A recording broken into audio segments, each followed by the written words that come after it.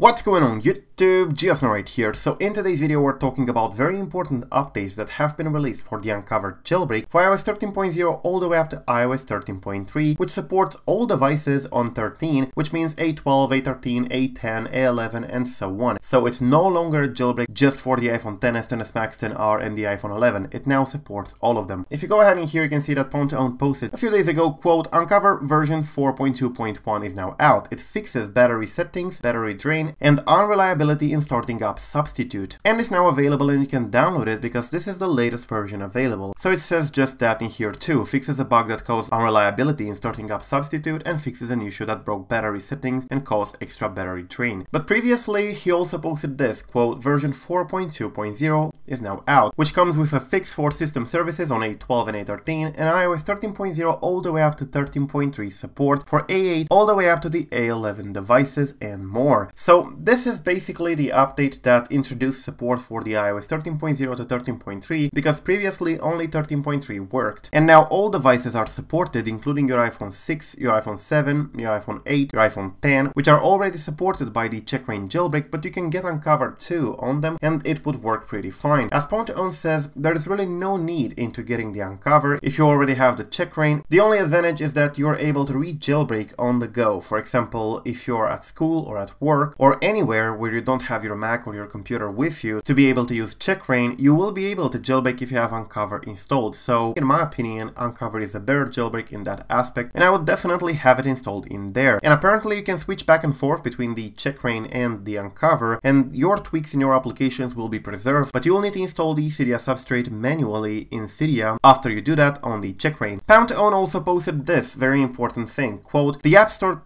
tweak is known to break App Store updates on iOS 13. I recommend everyone to uninstall it till the issue is fixed by its developer. So if you have issues with updates on the App Store on iOS 13 after your jailbreak, make sure you don't have App Store++ installed. If you do, uninstall it and keep an eye on the developer's page for an update to the tweak. Until updated, please do not install this tweak. Now for those of you who want to see more about the releases and also get the IPA file, you can see here on GitHub all of the releases. Version 4.2.1 and 4.2.0 are basically the latest, and the 4.2.0 adds the most important things. It also fixes the iMessage notification issue. It also adds support for the iOS 13.0 to 13.3 for all 13 supported devices, and it fixes the temporary freeze after the jailbreak completed alert. So that's actually very important. So there have been a lot of important updates to the Unc0ver, and I would definitely recommend you to go ahead and download it right now. Please do keep in mind that if you want to update your Unc0ver, you will have to remove the one that you have by just uninstalling the application. Get this new one in here by getting the IPA file. By pressing download in here, you get an IPA file and you can use that. And of course, you have to install it and then reboot your device so that you're no longer in jailbroken mode. And then you can jailbreak with this one in here and your jailbreak will be updated. It doesn't suffice if you're already jailbroken